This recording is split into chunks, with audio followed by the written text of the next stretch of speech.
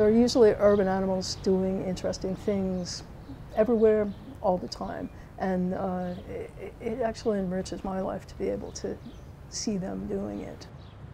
I decided to write the Field Guide to Urban Wildlife because I had this compelling desire to share things that I know about animals that I know are interesting and I know are not very widely known.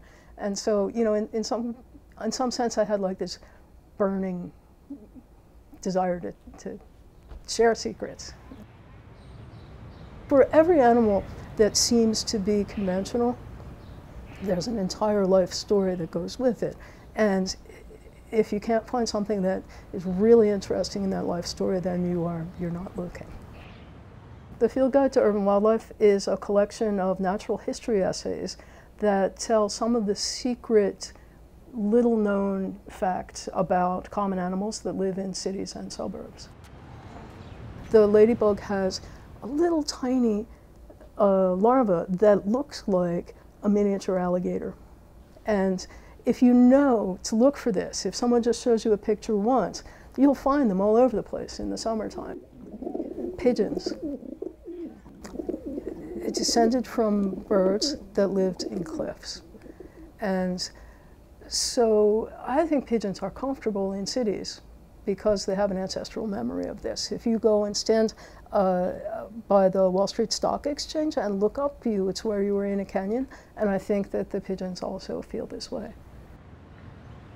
A lot of animals have an easy life, a much easier life by living in the city because there's a continuous supply of food. They don't have to search for it, they just like go to where the trash can is in the morning. And there's shelter. If they're just a little bit clever about it, and they are, they can find a place to live. If you're ready to look at the animals, you're ready, and if you're not, nothing I say is going to make you look at them. But if you knew that the water striders in the ponds, you know those little things that skid along the top, if you knew that they were communicating with each other by banging their feet, you would take a closer look.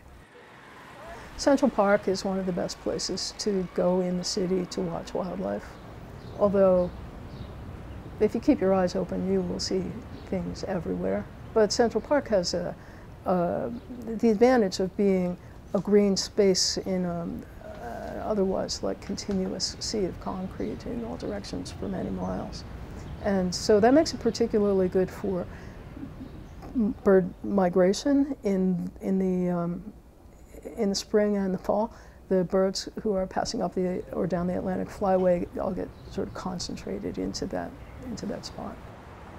I have been at the Museum of Natural History for almost 14 years, and I've been in my current position for about 5. I am the collections manager of the Ambrose Monell Collection for Molecular Microbial Research.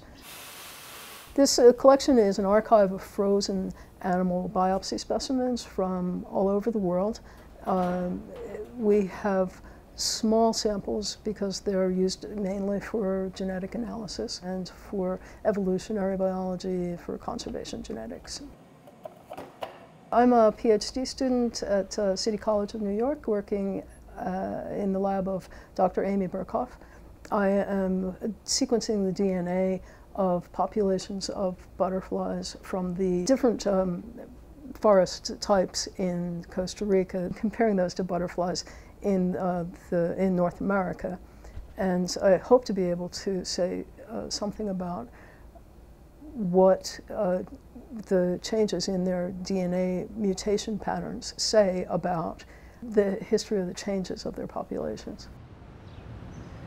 I think that if people who don't know anything about animals can find something in this book that's going to make them say, oh my God, you know, I never thought such a thing was possible.